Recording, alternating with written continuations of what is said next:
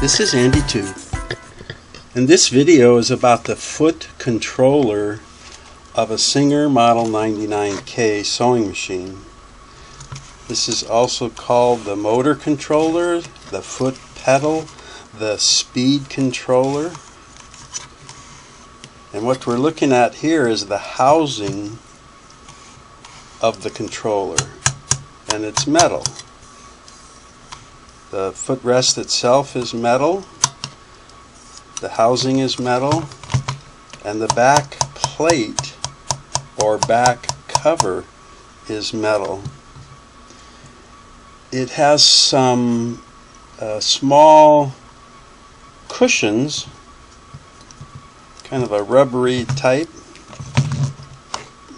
that are called the back cover cushions. And it has the cord, of course, and if you saw some of my other videos, you know that cord is hardwired into part of the housing of the motor. So what I'm going to be doing in this video is taking apart and checking and cleaning and maybe adjusting, if necessary, this foot controller. And it does work right now, and it actually works pretty good. We plug it in here.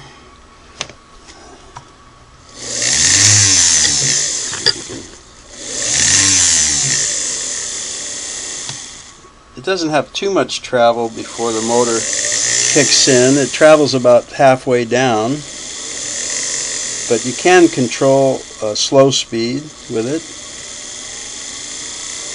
all the way up to the highest.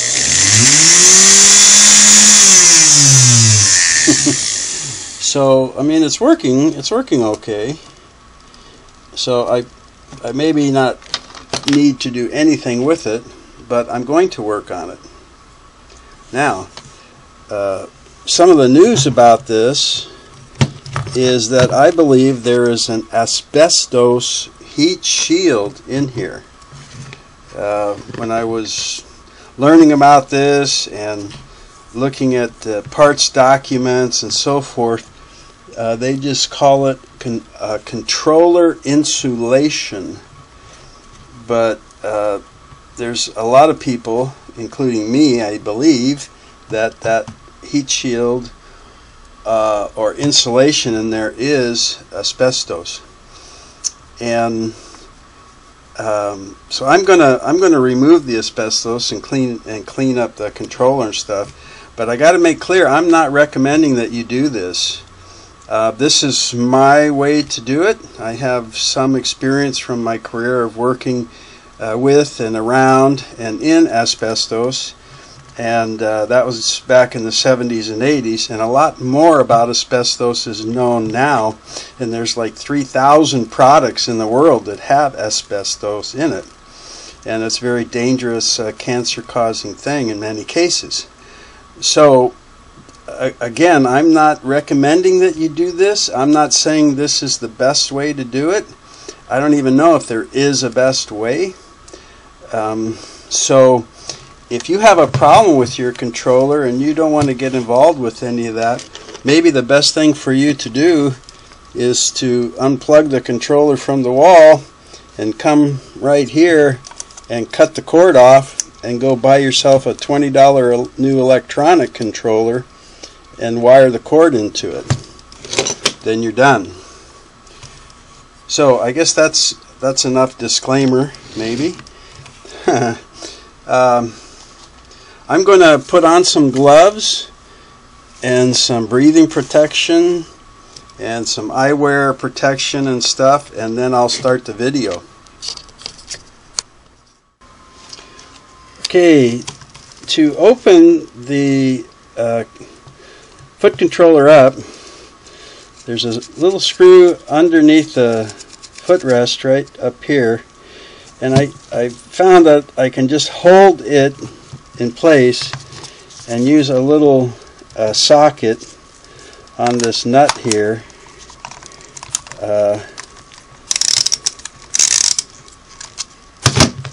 to loosen the nut, and then push that screw back in a little, and lift up the back cover. And this white pad, it's 2.5 inches square and about 1/16 of an inch thick, and it's like some compressed layers of paper is how it looks. And you can see somebody's been in here before, and there's some loose pieces around, and there's, I think, some loose pieces in here. I think I read that the particles of asbestos can be like 0.4 microns or even smaller maybe. So it's tiny stuff. I don't even know if you can see 0.4 microns with your eye. So I have a spray bottle with tap water and a little bit of liquid dish soap. And I mean like maybe 1/4 teaspoon of soap maybe in the water. So I just want to take a disposable rag. I like the cotton because it's absorbent, and I think the fibers are going to stick to it. And I just want to try and wipe everything up. The water with a little soap I found to be tacky and not run off as quick.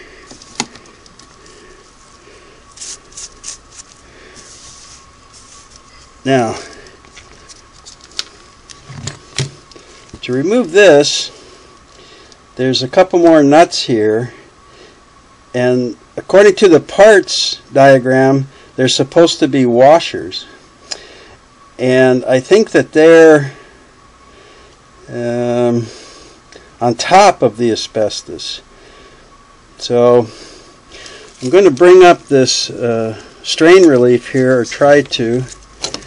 The rubber grommet. Let's see if I was hoping I could just pull this up, but it doesn't seem to want to come up. Boy, the strain relief is really hard, so I guess I'll push the cord through it for now. So I have to get a work area around this asbestos. I'm going to go ahead and spray everything down.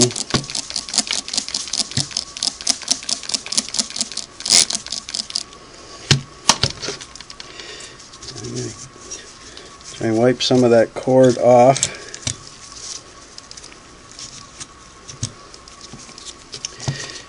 And hoping that this socket is the same size.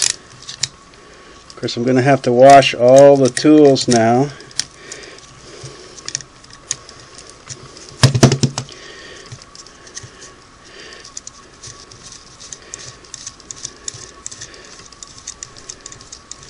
Okay, the asbestos is kind of coming apart because it is just paper. I don't see a washer yet. I have the little nut. I have this nut. Looks like a washer underneath maybe. See, some of this is already broken off.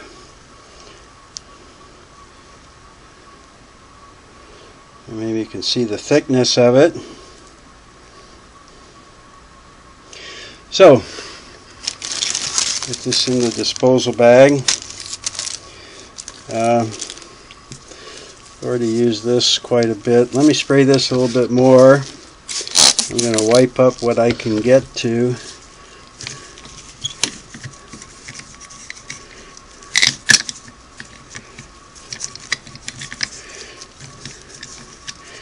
I'm going to try and grab that asbestos. It looks like there's the washer.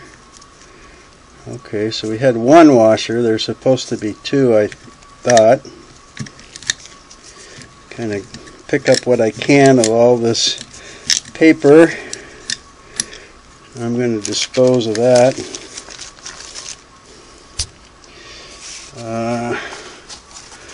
So I think I'll go ahead and wipe my gloves off.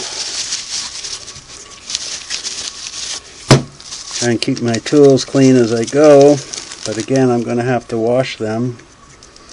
So let's turn this guy over, and here's one screw from the side. That's the screw that had the washer. And let me get another cloth here.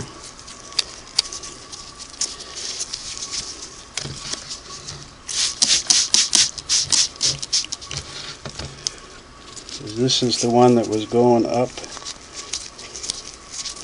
See, and I could see white paper residue on the threads of the screw. And the other screw is in there, but it's kind of hard to pull out because it hits the footrest. So I'm going to see if I can just lift the carbon stack system out of there. Okay, there that is. You get the idea how it's looking. It's way out of adjustment. I can see that. Got a little animal hair in here, not uncommon. Let me just go ahead and take this wet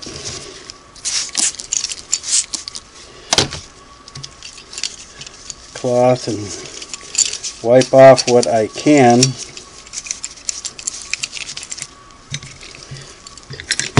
Wipe some more of the cord. Now my other screw, I'm hoping I can bend, or not bend, but angle now and get out of that housing, because the footrest is like riveted on, so I don't see a way to take it off. I don't know if I'll be able to get that screw out or not. I guess I'll just leave it in there for now. I really would like to get this strain relief out of here, or the grommet, but whereas the foot, or the base, what I call the foot, but the back cover cushions are still kind of squeezy and pliable like a black licorice chunk. This grommet right here, maybe it's metal, I don't know, because it doesn't want to budge at all. Oh, there, okay.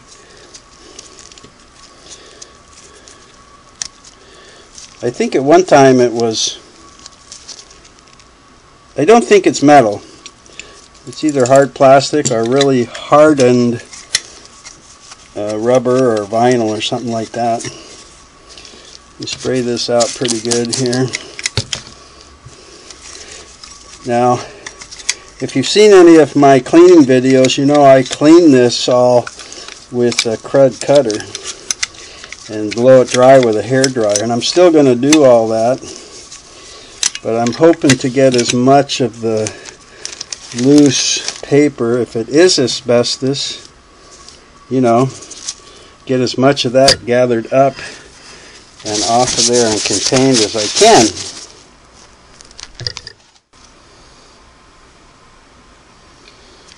Okay, I got my little strainer here to put my little parts in for cleaning so I don't start losing them.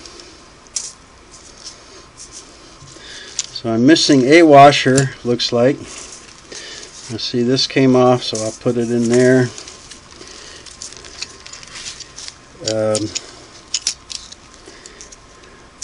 I'm assuming there's going to be carbon stacks in there just like the other ones that I've done. But I think I'm going to take these cords off now so I can kind of wash some parts and feel more comfortable that if that was asbestos paper, that I've gotten it out of the area.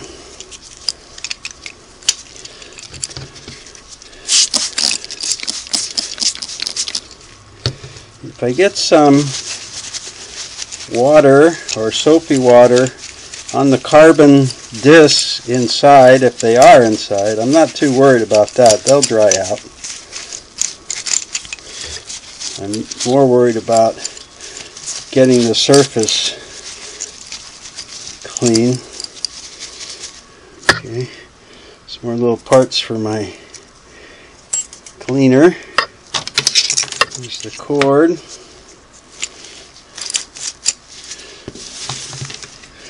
Let's get a fresh, clean thing to lay that on.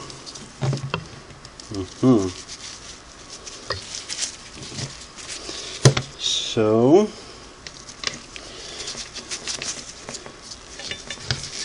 just clean this. Let me just wipe this down a little bit again.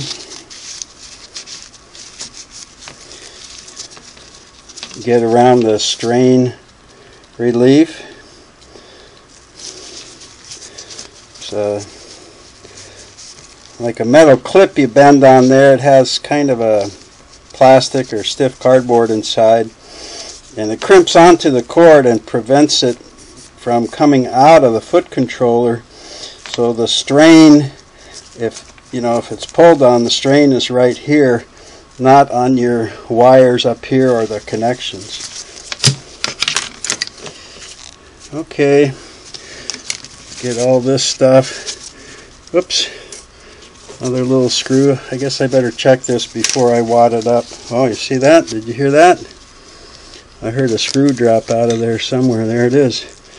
I almost threw that away.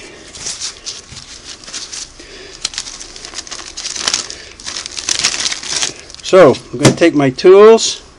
See, I use this tool. I'm going to take the back cover, and I'm going to take the housing, and I'm going to take my little parts, and I'm going to go clean them in the sink like I do. At the end of this video, I'll put a link to one of the videos showing how I clean these small parts.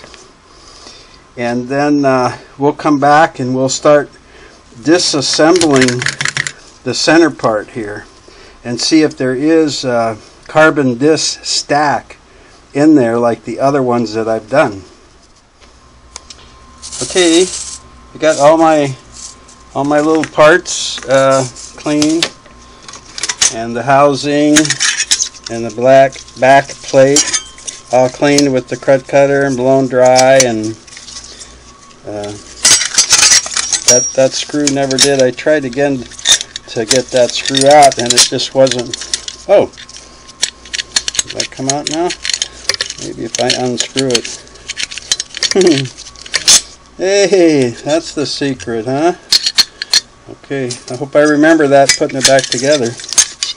So just clean up my work area here a little bit, and then we can get started on the main reason we open these up and take a look at them. It was out of adjustment, and I'll explain that in a minute. How you can tell, even though it was working pretty good. Oh boy, I'm glad to get that off. You can make it work better so that you have more control. You want a smooth operation when you're using your foot controller. You know, you want it to be able to get a slow start if you want, or slow down when you're turning a corner and you're sewing and stuff.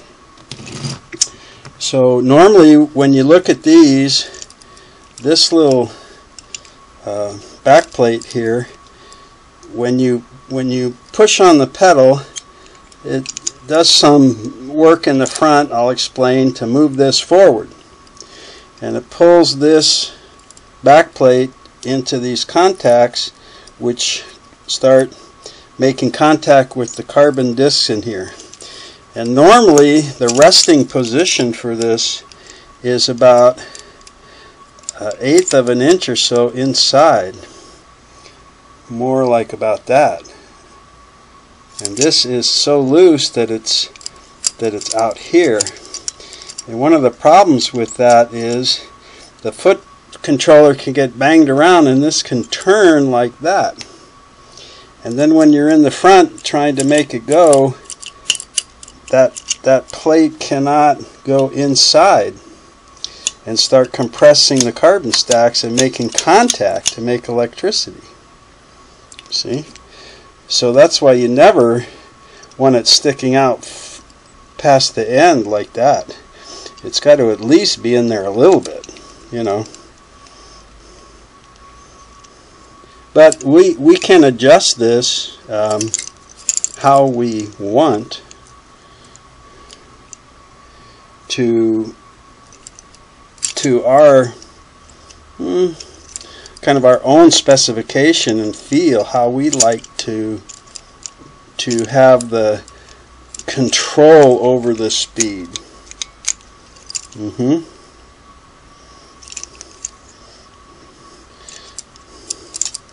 This part up here looks a little different than some of the others that I have done over the years, but not too much. But let me get a towel and we'll open this thing up. Okay, the first thing I'm normally going to do is take out this long center screw, and in the other Singer foot pedals I've done like this, the button control, there's been like a tension spring in there. So I'm assuming that that's going to be in here also. But I don't know. I think so. I don't know why it wouldn't be. Take this part off the front here. There's two parts. This plastic or bakelite part went on first on the screw, and then this copper, more metallic part went on second. And we can see the end of the screw here, and there's a little nut on it, right? So let's see if I can just kind of hold that nut with my fingers, or if I'm going to have to get a wrench. Sometimes they're so old and sticky you got to put a wrench on that end, but I'm able to hold it with just my fingertips up there on that nut. So let's see. Yeah, it looks just like the other ones that I've done. Exactly like them inside.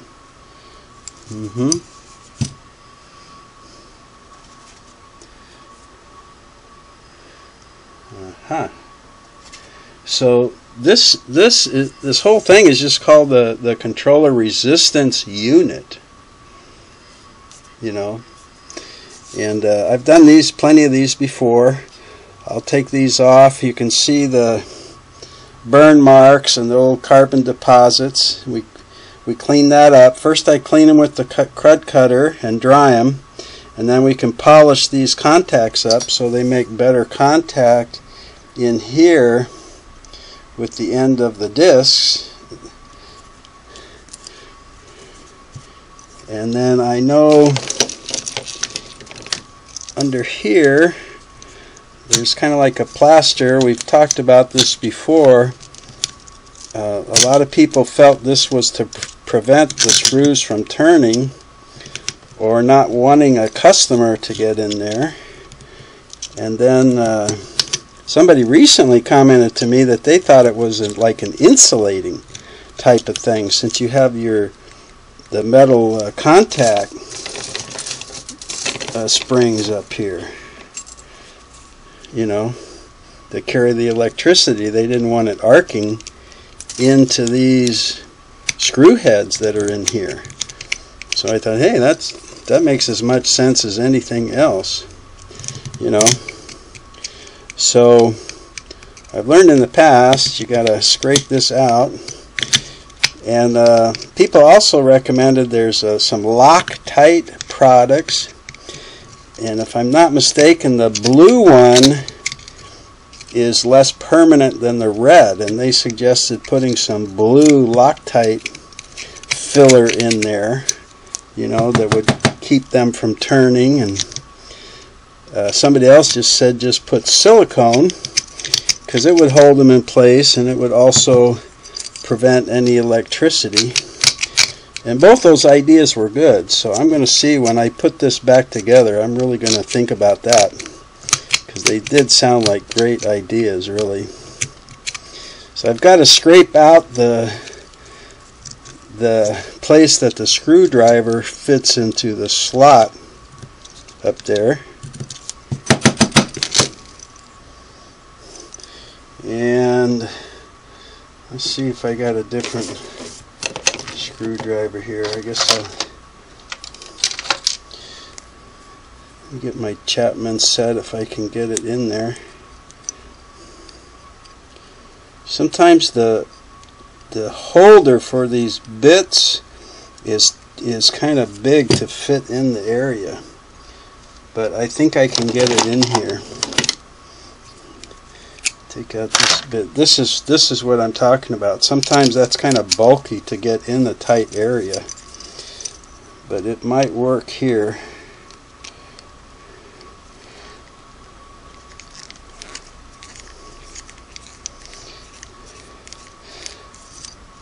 At this end, you can see the silver screw tips here. They screw into some metal brackets that hold the contact for the carbons. At the end of this video, another link I'll give you is to a series I did of how to restore the button controller. And this goes into a lot more detail about taking this apart and what all the parts are called, and you know, putting it back together and all of that stuff. But I wanted to open this up because I was very curious to compare it to other controllers I have done. There's the little screw. Well, it's kind of a long screw. I got carbon starting to fall out. Here's the other one. And you can see stuff is getting loose here now, and there's a little bit of carbon. So let me slip on another pair of gloves, and we'll open up this,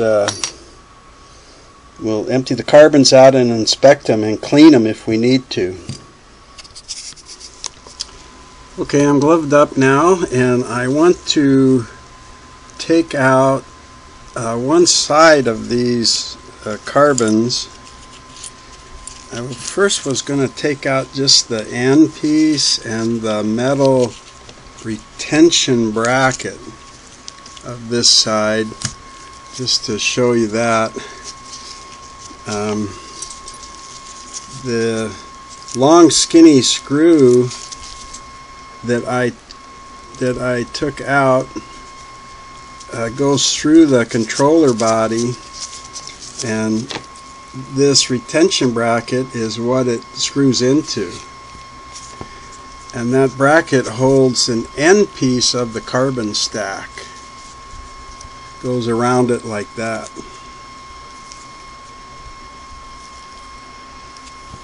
So when you put that in and tighten the screw down, that's what keeps the little pieces from falling out. Okay. And let me move this back, and I'll put a cleaning towel here. And I just use paper towels. You know, I studied different methods of this and heard about different methods of cleaning these carbon discs. And I tried a few, and this is the one that I always end up doing. I'm just going to hold one side and dump the others out here. Or try to anyway. Whoops, I got a few spilled out here. So first let me show you that end piece that comes in contact with these. You know, when you're pushing down on the pedal, this backing bracket pushes these contacts in, and they're making contact like that. And I talked about these, and I'll show you how I clean those in a minute. But what I'm hoping, let's see if I can get this light up here better. is if you can see the blackness, the burnt carbon around here. And that's what we want to look for. We want to look for damaged discs and kind of burnt, I guess I would call them discs. And when I see them, I have found that just rubbing them usually along a paper towel will clean that stuff off. And it's less likely to damage anything. And the back side here too, this one looks pretty, sorry, this one looks clean. It doesn't look very damaged or anything, but I'll just rub it along here a little bit to polish it up. Now right away I see one here that really shows clearly some burning and carbon waste on there.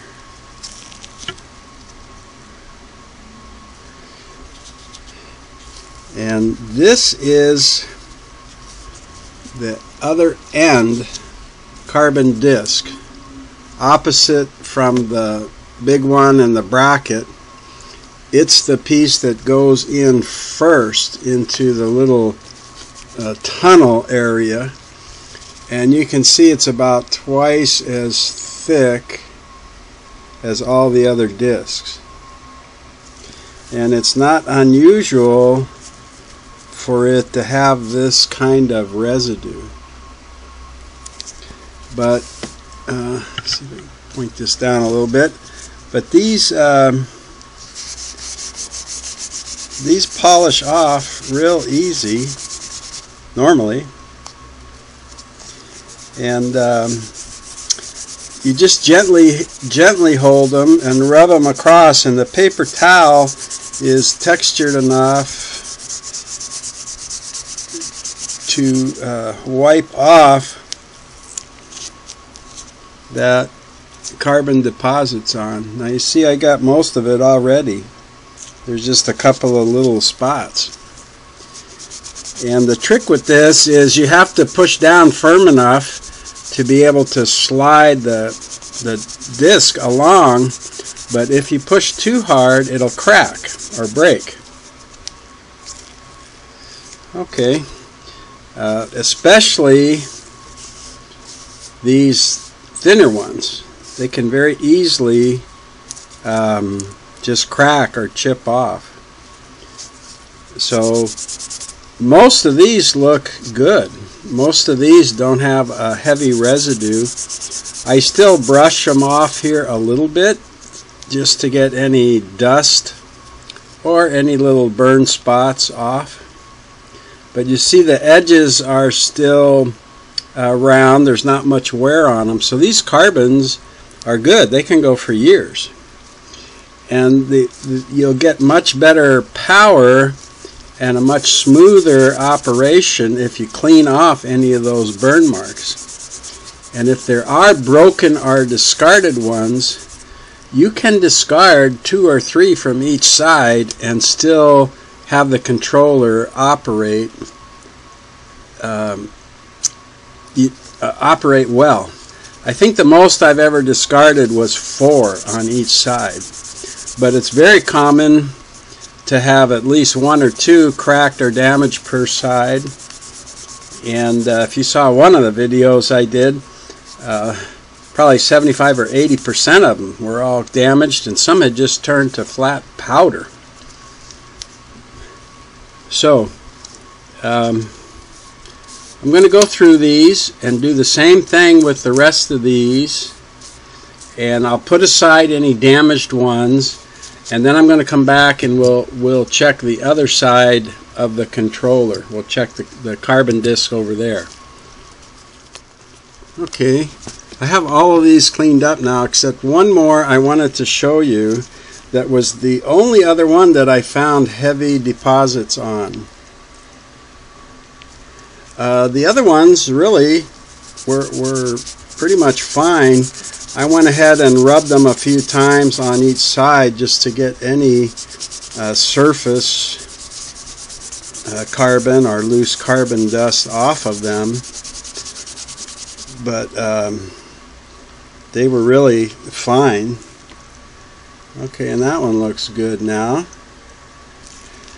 And so I have the cap, and I have what I call the end plate, the other one that's twice as thick. And not counting those two, the others added up to 52 carbons. And I wrote that number down to remind myself. And then there was one that had like a little broken off edge. Had a little flat piece on one edge. Now I didn't find that piece anywhere, so it might have just been put in that way from the factory.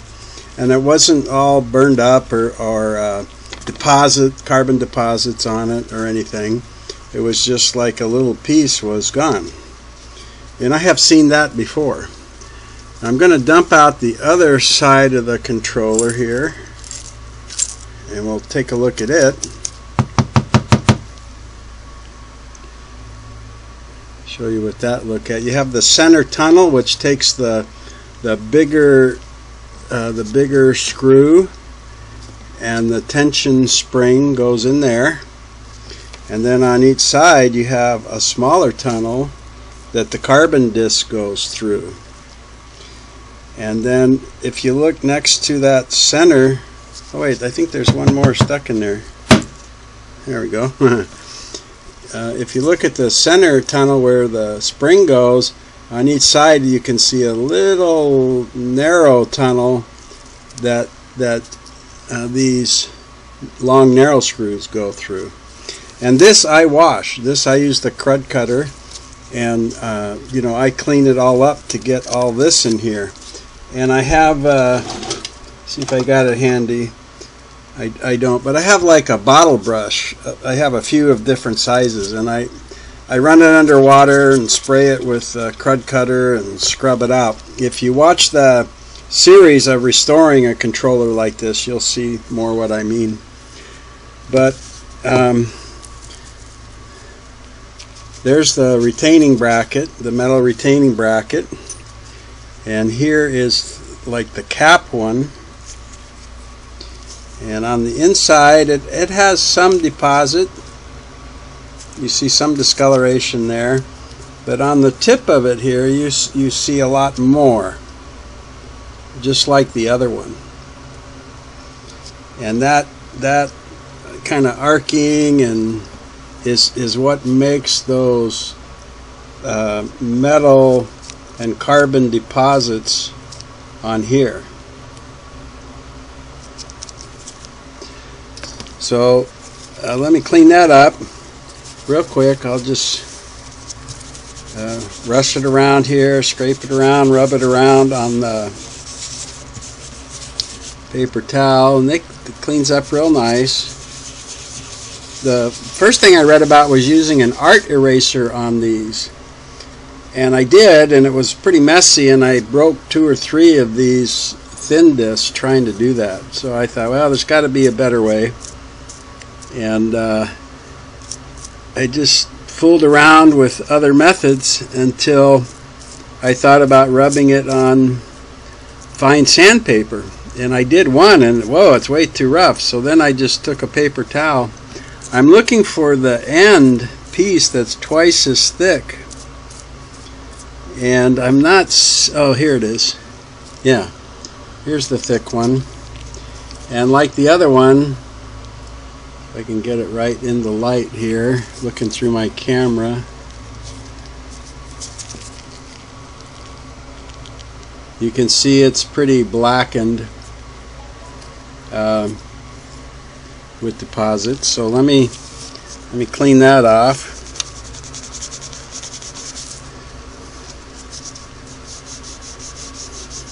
So you never know what you're going to find in a controller. You could have broken ones, you could have a bunch of powder in here, you could have some that are very clean, and I think some of it is based on how much it was used. and also how much slow sewing was done. It's kind of odd, these carbon resistor stacks.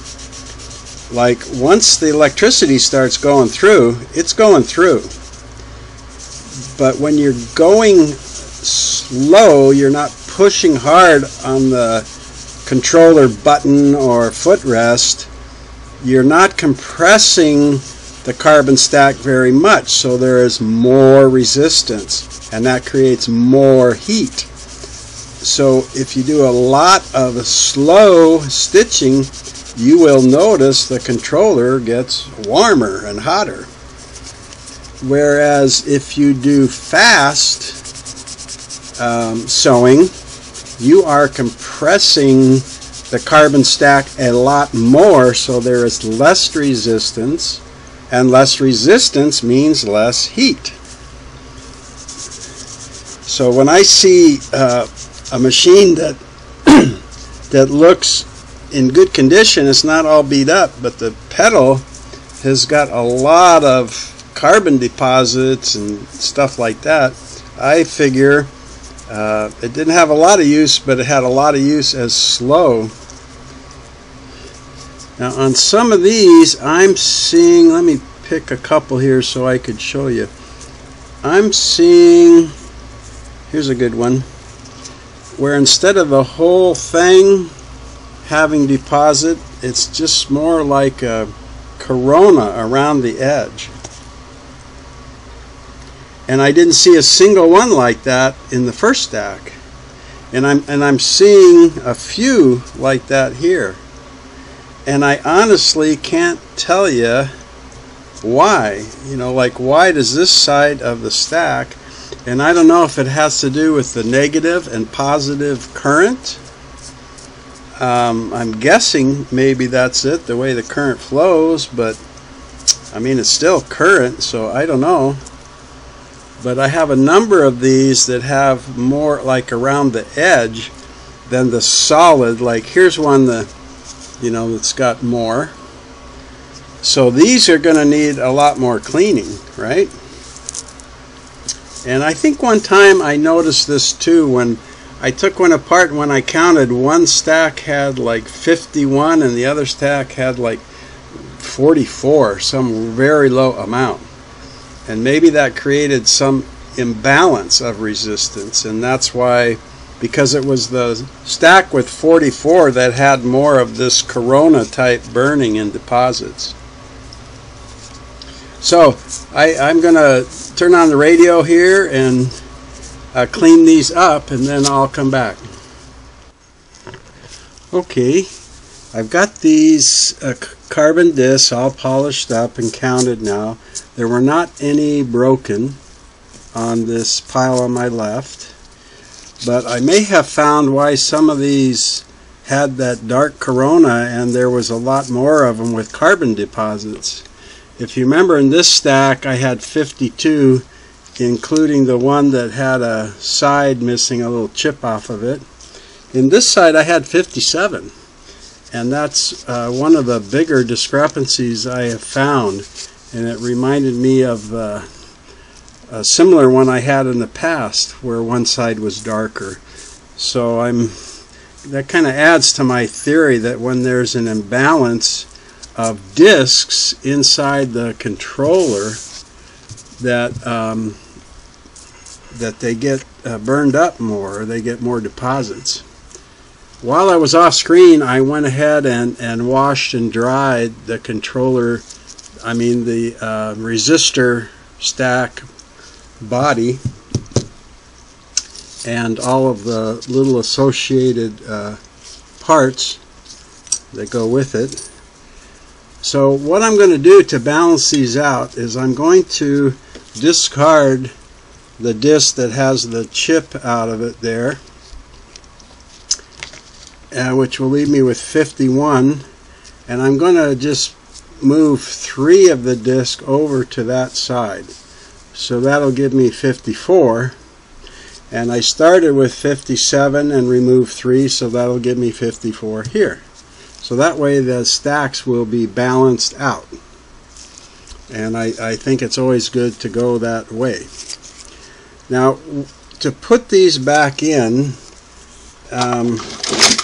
for me, I've just developed this method of dropping 2 or 3 in at a time, and I have a little barbecue stick here. So what I do is I have to start with that base one, the end one, which is double thick, and that goes in first. So I'll drop it down in there and just run that around to make sure that it's flat, and then I'll drop 2 or 3 in at a time, like I said, and just make sure that they're down in there flat. And I'm sure you don't want to watch me do that 108 discs. So when I get the 54 discs in each side, I'll come back. Okay, I put the 54 discs in each side, and I was sure to put the double thick one in first, and that they were all laying flat. I didn't have one standing up. And on this side, I went ahead and put in the retention bracket and the bracket screw. So this side's all finished. I didn't want them spilling out while I was trying to show you the other side. See if I was going to be able to... You can kind of see the bracket in there and the tip of the screw, right? And there's the screw installed here. When you're ready to put the bracket on, I have found that they're like a little. The bracket's not flat. Let me put it that way. And when I look at it from this side, it curves up. If I turn it over, it's curving like the curve is down. And I don't remember how I did that one. Whoops. Uh-oh, I had some of those come out. That's what I was afraid of when I'm moving all this stuff around now. I've got some discs that slipped over into the center where the spring goes, 1 or 2 discs. So let me push those out. Okay. And let me put those back in on the right side here. Make sure they're seated flat. I'm going to put the cap connector carbon on.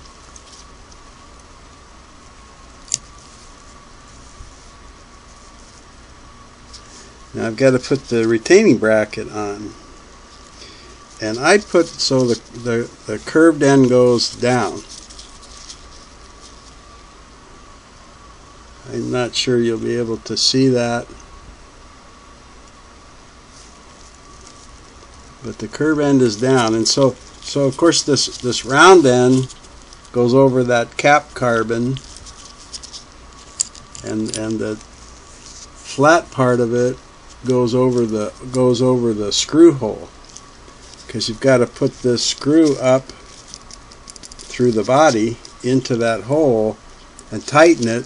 And that carbon retention bracket is what's going to hold everything there. Let me turn it around this way. So you can see I've got the retention bracket.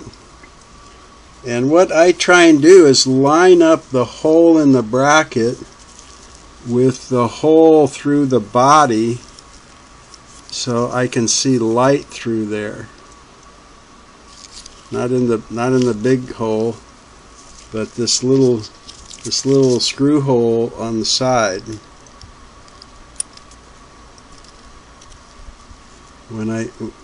There. When I think I've got it over the hole in the body, I try and press against it and hold it there with my fingertip while I put the screw in and get it started. And this can be kind of tricky.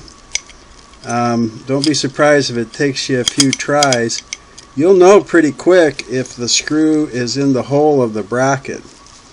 because as you're turning it, you'll start to get resistance, and then a few more turns it'll go through the hole in the bracket, and you'll feel the end of that screw hitting your fingertip. And it sure isn't happening for me this time. So let me go back up here and see if I can get that bracket lined up good and get the hole in the bracket over the little tunnel for the screw. Try and hold it there without moving it. Get my bracket screw in there. I'll turn it backwards a couple times for luck and try and get it started. And I'm trying to wiggle that bracket around with my fingertip to see if I can't get the hole lined up. But I don't think I'm having much luck here.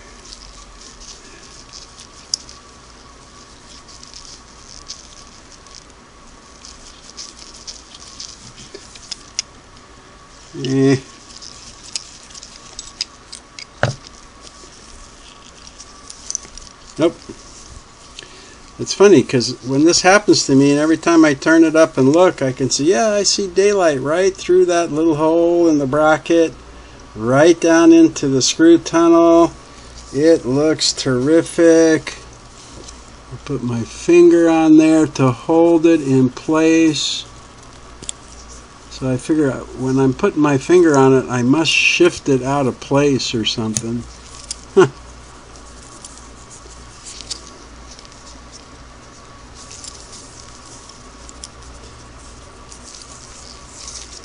Okay.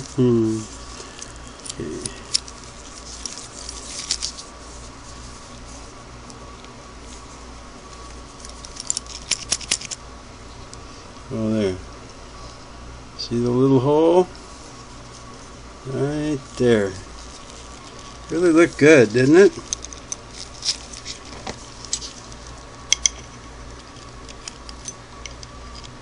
So part of working on these is kind of tedious, cleaning all the carbons, polishing them, you know, and then trying to get these fiddly parts back together. So you can see why a lot of people cut the cord and put a new electronic controller on the end of the cord and say, okay, I'm done. Look at that guy Andy Tube, he's been working on this thing forever.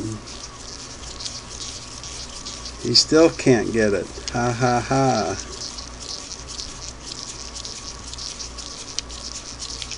There. Whew. I started to feel resistance on the screw, and sure enough now I can feel the tip of the screw coming through the bracket and rubbing into my fingertip. So when you tighten these, you want them to be snug so vibration doesn't, you know, loosen them, but you don't want to crank down real hard on them. There. So now I've got my two retention brackets, and my cap carbons are clean and shiny. Alright, got my two retention screws. I don't have any Loctite or silicone, so I'm just gonna leave it like this for now. Now let's look at these other parts that I clean. Let me get this up, fold this over so I got a clean side. And I'll get that carbon from the towel everywhere. So that's the main screw for the spring. There's the spring. It is clean. The metal bracket, the kind of fiberglass or bakelite bracket. The nut for the end of the screw, and the base plate, and the contacts. Now, I like to brush oil on that screw especially, not on anything that's going to contact the electricity, but on the screw. So I would consider this optional if you don't feel like doing it. Spring, okay, because to me it's not as shiny smooth a metal. And if you live in a humid climate, I don't want rust getting in here or anything. So I'm just going to put a real light coat of oil on here. On these contacts, I like to clean them up. Light coat of oil, and on the spring contacts in the front, I also like to clean those up. And I have used metal polish, and I have used my Dremel with a wire brush. And I happen to have the Dremel here out and hooked up, so I'm going to go ahead and do that. And there's my wire brush on there. It's gotten a lot of use, huh? And I'm just going to polish those up.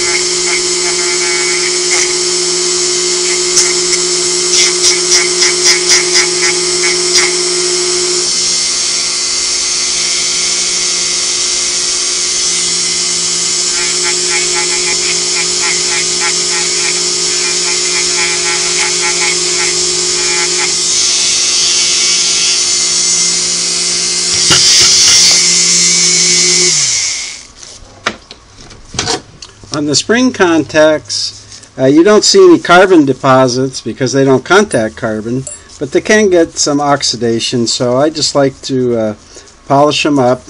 Like I said, I've done it many times with a Q-tip, a cotton bud, and some metal polish to clean them up. These do contact the carbon caps, so that's why they usually will have carbon deposits, and they can be pitted.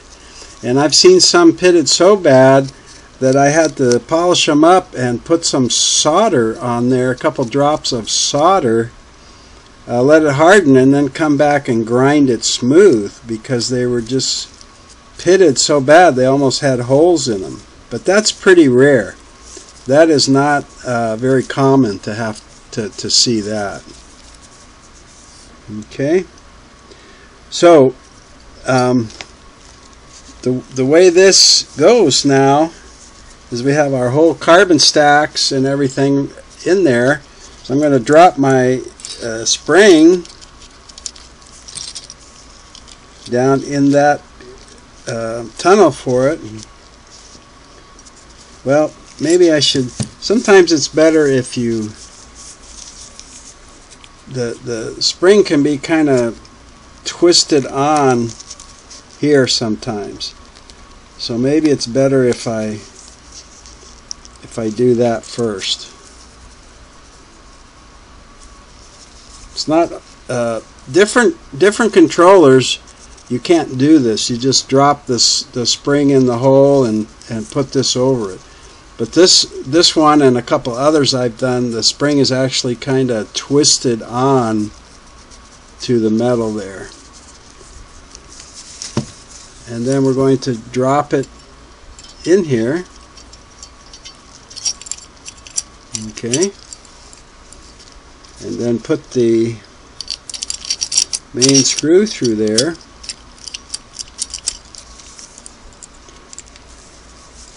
And then come on this side, and let's see if on my other type I did, this nut was on before the pieces.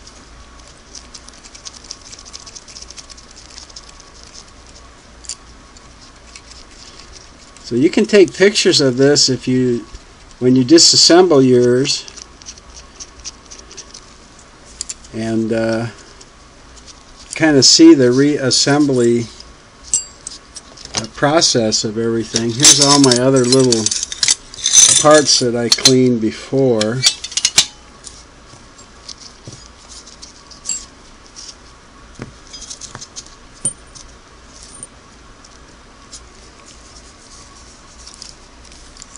Let's see what goes on next here. For assembling and the shape and the style of the controller resistant unit, it's very similar to the dozens of button control foot pedals and foot controllers that I've done. You know, 2 carbon stacks with a spring system and contacts here that are adjustable from this end. But on the button style foot pedals, the resistance unit is screwed into the back or the base of the controller, and up in here is a rocker arm system that the button rests on, so that when you push it, the rocker pulls that screw forward and compresses the carbons tighter and gives you more speed. But on this, what I'm seeing here is that the resistance unit screws into the top cover in here like this, and that the I guess I'd call it the footrest or the foot pedal just has a couple of hooked arms here,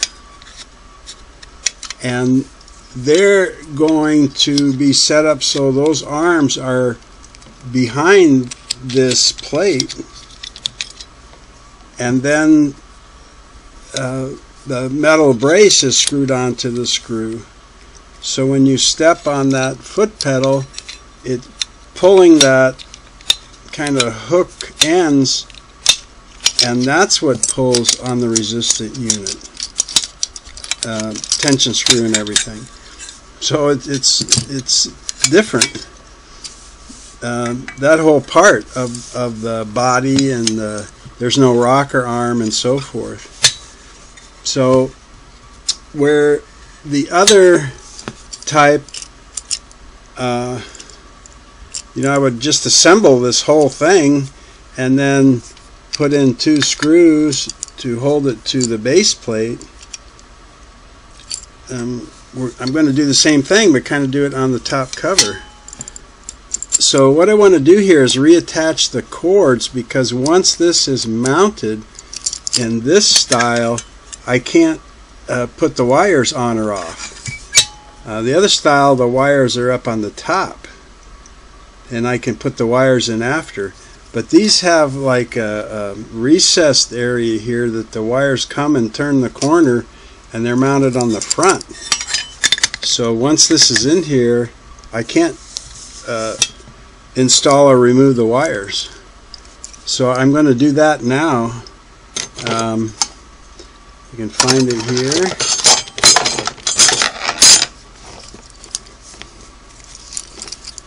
And as far as the way the wires attach and the little spring contacts and everything, it's very similar. You know, the contact's going to set up here, and it's kind of bent down and in. And then there's a small connector screw that goes through the crimped on lead of the wire and goes through the spring connector into the unit. And that was the same kind of setup on all of the button type I did, except what I'm working on right here was all on the top of the resistance unit, not on the front. So we got one, and let's see, where's my other one here? We go on like this side, get it set up there, and my other screw. So it's interesting to me to see this, because this was made in '58, and I've used button style you know, I've worked on button style controllers that were decades before 1958, and this same decade. And I never knew there was kind of like two style foot controllers. I didn't know about this metal one. I don't know how long it's been around. I don't know how long they've been making them. So I've got the wires attached now, and I am going to have to put this onto the screw. And I noticed when I was taking it off, one side has some little wear marks here. And what they're from is they're from the hooks of that foot pedal rubbing on there. So I'm going to have to put that facing the back. See if I can get it in there and slide it onto that screw. And the tab part sticks up. It's going to sit like that. And then for the metal bracket, on the bottom of it is a little shelf or tab, and that's going to face back on the bottom, and that's what supports this pull bracket. But it screws on, it doesn't just slide on the screw, it actually is threaded, and that's so you can tighten the screw to hold everything together, and then that's how you make your adjustments for speed. So I'll get that set up on there with the tab facing the back and down, and then I'll tighten it on the screw enough to get it started and hold it on there while I mount this into the top body. If I can get that screw started. It's not wanting to. Oh, because I put it. Did I put the? Oh no, I had it right. Huh. It just didn't want to start. The screw didn't feel like it wanted to start into the metal bracket. Let's try it again here. There we go. And I'm thinking that this different style was why this back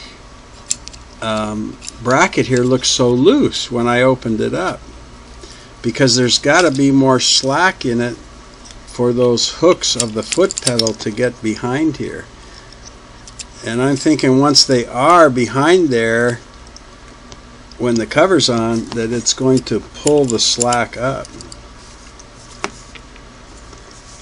Now, I do remember putting this on. I kind of had a tough time getting this one screw out on this side. Let's see if I can get this up a little bit and point it down more. How's that? Some, a little bit of lighting here.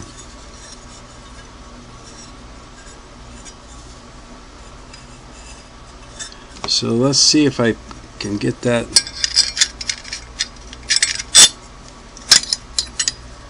See if I can get that screw in there. It's funny, I had a hard time, and look, now I figured it out. Okay.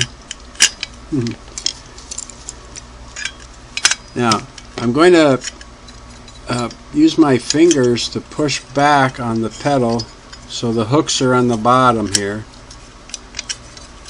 because I want those two hooks, the two hooks here to be behind that plastic pull plate when I slide the resistance unit on here.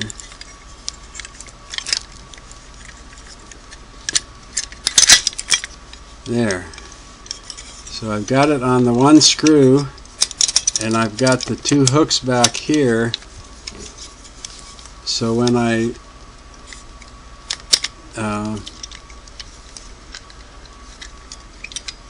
right, it's going to move. I got the hooks back here. I do. Okay.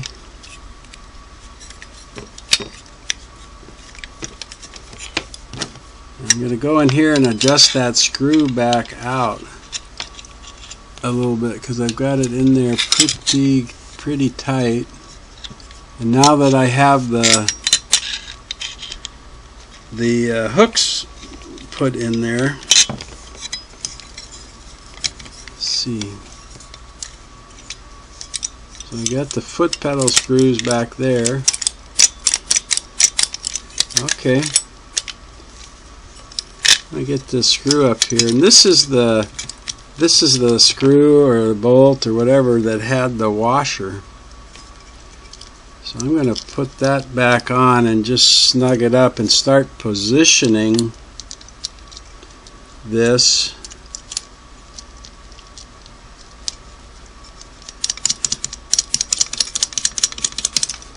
See if both of these, yes. Of course, I don't have the asbestos now, do I? And then my other screw comes in from the top side on the other side of the foot pedal.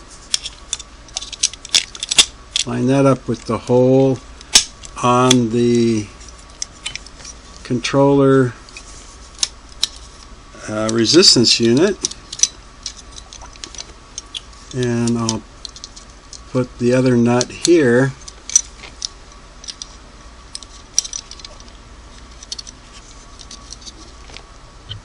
See if I can get up here a little closer. Yeah.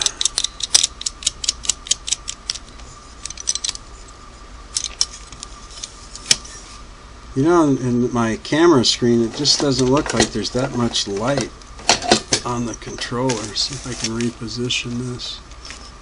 Maybe it's just the angle I'm looking at it through. Okay.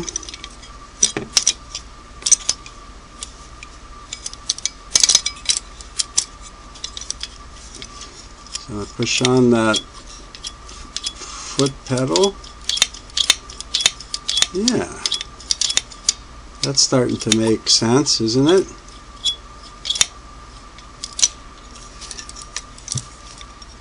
So I need to tighten this screw up. It's still pretty loose there. And then I probably have to do something with that adjusting nut. Maybe not, but we'll see.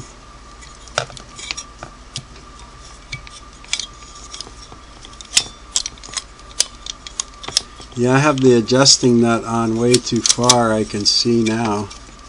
So let me spin it back out so it goes towards the pieces here. Because the metal bracket being threaded and this nut on the back are what keep these two pieces together.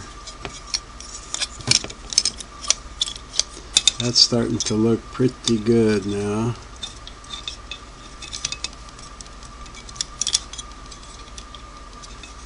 Okay. Right? Yes. And I'm seeing here that this distance that the back bracket has gone into the unit is about 1/16 of an inch or more, and that's more normal, what I'm used to seeing. So it looks slack when I took it off, but it's because the hooks from the foot pedal aren't back there anymore. Alright, this is making more sense to me now. And I like that they have this little cutout on the bottom here, so you don't have to take this apart if you want to adjust your foot controller. I think you're going to be able to put the screwdriver under there and find the screw and tighten it or loosen it to control, to adjust the control and the speed. And you still see these spring connectors here pointing down.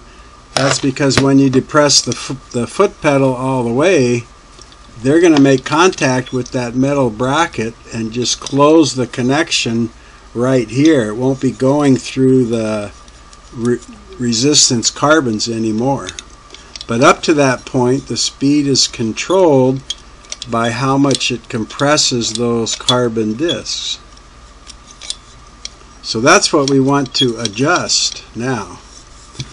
So I have my motor laying out here still, and let me plug this in, get it live. Where's my wire here?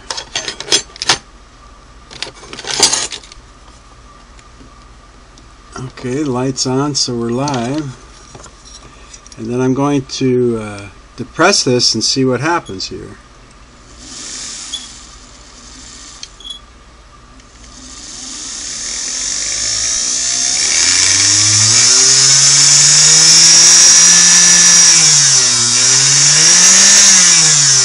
So you see, when I depress it all the way, you'll see those contact springs touch the metal bracket there, and you'll have full power.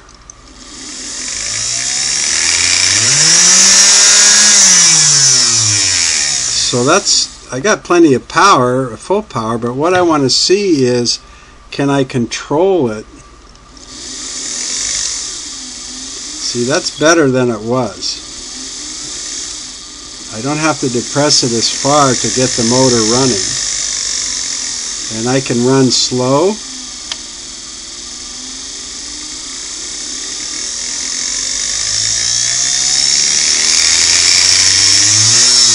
Yeah, that's a pretty good range of control, actually.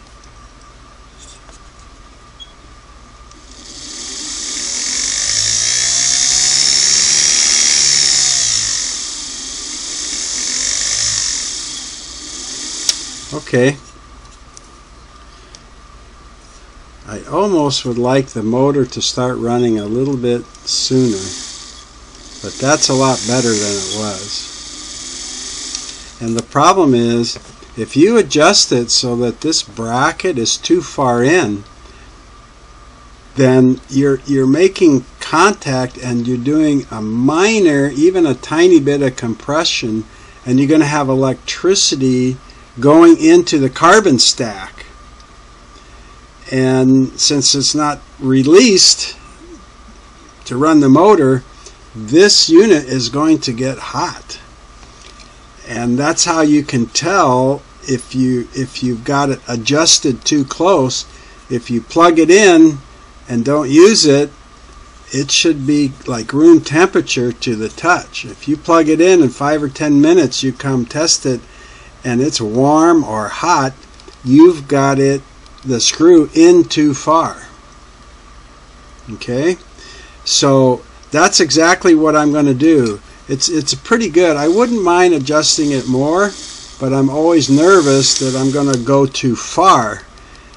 And you notice in all the manuals, Singer tells you to unplug this unit from the wall when it's not in use. And that's why. They don't want, you know, a book or something to fall on it. Or a lot of times these were laying on the floor and you don't want it pushed up against the wall and then the chair or bench pushed in and compressing this a little bit, and it starts overheating the carbons, and you have you know, a fire or something. So they always tell you unplug this unit from the wall when it's not in use. But I'm going to leave it plugged in here, and I'm going to come back in 5 or 10 minutes, because right now this is room temperature. It's the same temperature as the, you know, it's the same temperature as the motor and the housing, and it's the same temperature as the backing. So I don't feel any heat right now, but let me let it sit for a few minutes and then we'll test it. And if it's okay, I might sneak a little bit more adjustment in there, but we'll see. Okay, it's been about 10 minutes now, so I want to check the temperature of this.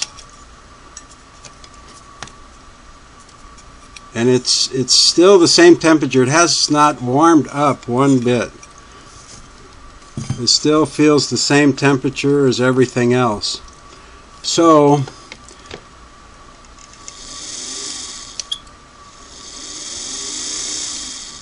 you know, I would like to tweak it a little more. So seeing where it is, what I'm going to do is give it a half a turn.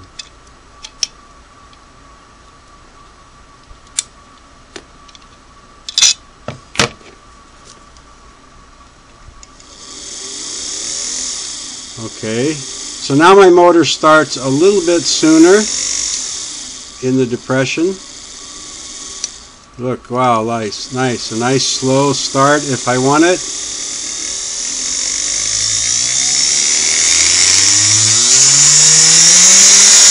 Okay, full range. So I'm going to give it another 10 or 15 minutes and come back and check it and make sure that my increase hasn't been too much and this starts to get warm or hot. So I'll see you back in about 10 minutes. Well, it was more like 15 minutes. I was answering some comments on the YouTube channel, but this is still at room temperature, and it has not warmed up at all. So I think I'm going to leave it right there. It's got a lot more range than it did before.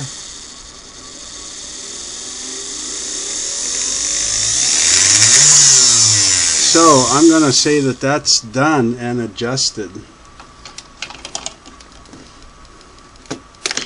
And you can see the cutout here at the bottom. Even when this grommet, which the more I look at it, the more it's a plastic, not rubber. But even when that is set down in there, you can see they left an opening so you can get the screwdriver in there to adjust it. If it ever vibrates out or the carbon discs get older and you think you lose some of the you know, power or adjustability, you can adjust it there. Just remember to test it that the unit doesn't feel warm after it's been plugged in 10 or 15 minutes and not in use, which would mean that the electricity is leaking in. You have it adjusted too tight. For the back cover now, I washed these the cushions, and they just slide on. I kind of like that better than the button feet controller, because those you have to put on and off with a screw, and this was a good idea. And these look more sturdy, so I like this part of it a bit, quite a bit, that these are so easy to put on and off, and they're a little bit thicker, you know, rubber. But what I had to decide, I took that what I believe to be asbestos insulation out of here, and now I'm wondering what I should do. I've never seen that in the button controller or the camshell controller that I've done in the past, and I've sure done a lot of them, and I've never seen insulation like that. But this is the first metal casing, metal foot controller that I've done. So I'm thinking maybe that's why it's there, because when this would get warm from sewing, you know, metal conducts heat. So I'm thinking maybe they did that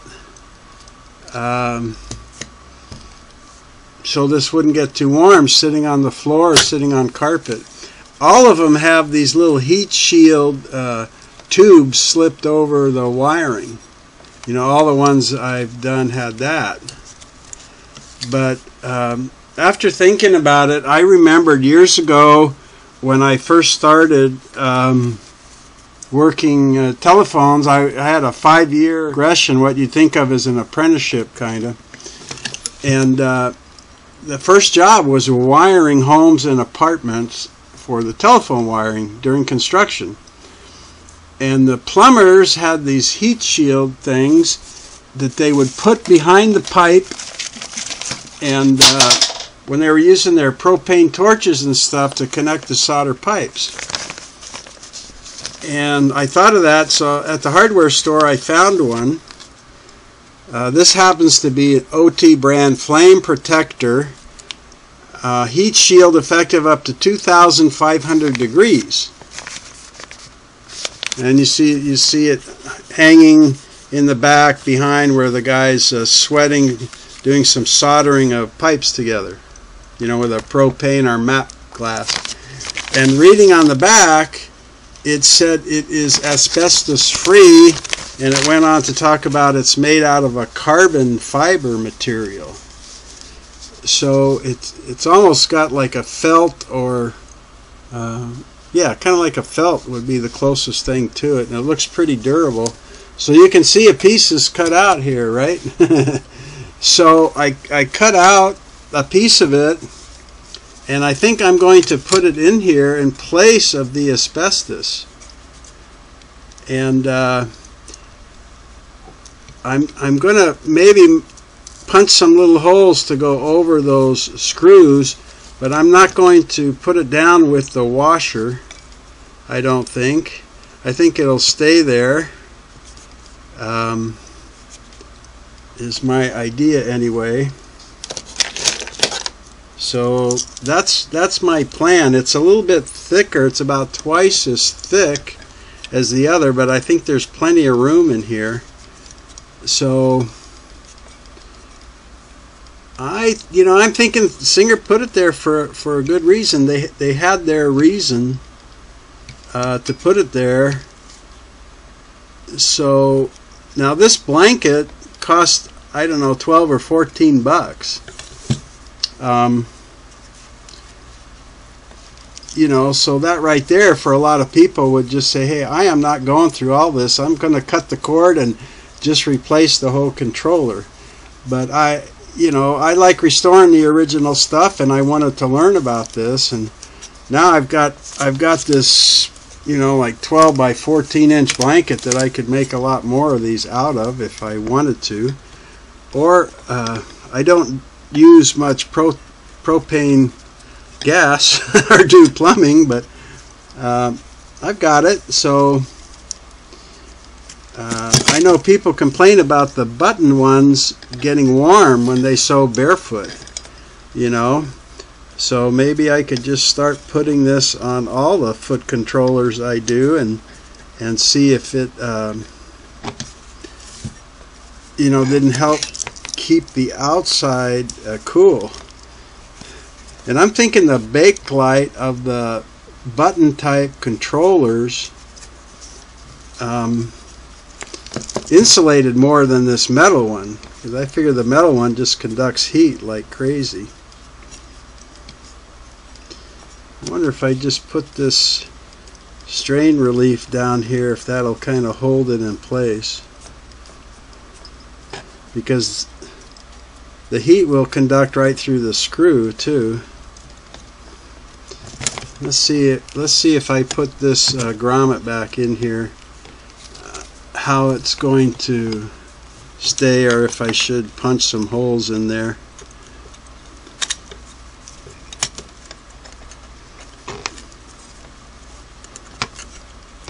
See, that's strain relief. I think that looks pretty good.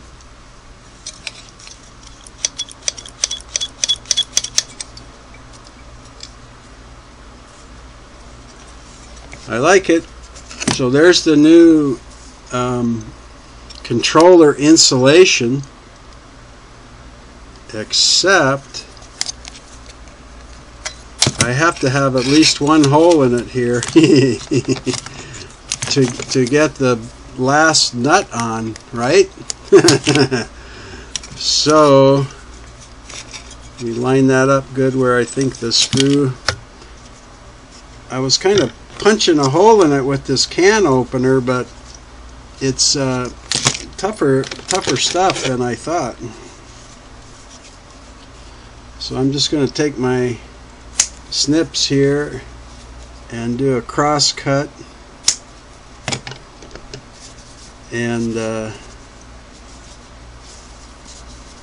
boy, that didn't even go through all the way. Sheesh. This is some pretty tough stuff. There. Let's see that if that'll go,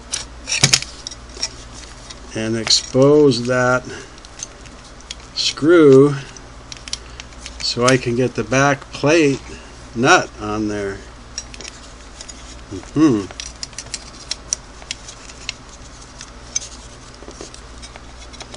I need to make that a little bit bigger, or can I stretch that around the first nut there? There we go. I think that's going to work.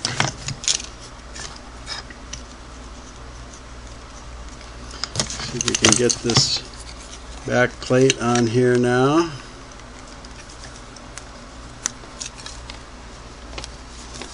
Get all the cushions inside the corners. Get that back plate on tight. There's my little nut.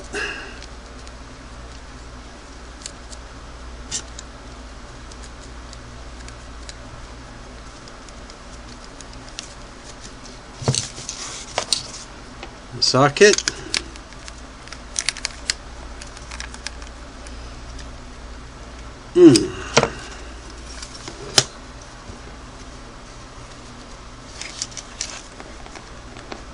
There's the adjustment hole.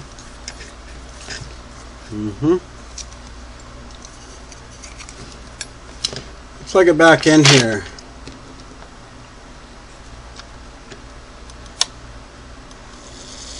Here's the motor turning.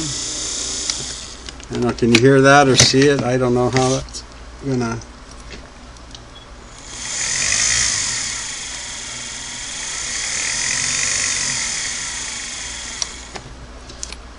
Hold it up like that.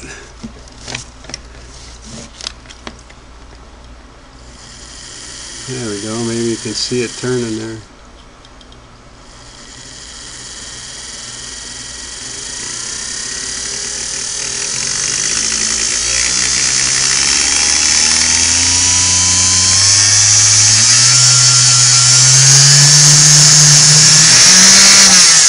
That's a strong running little motor. 0.8 amps, I think I said. Thanks for tuning in. And I hope you come back and see me when you have time for one of my lengthy videos. I'm slow. I grind slow, but exceedingly fine, right? Thanks a lot. Take care of yourself.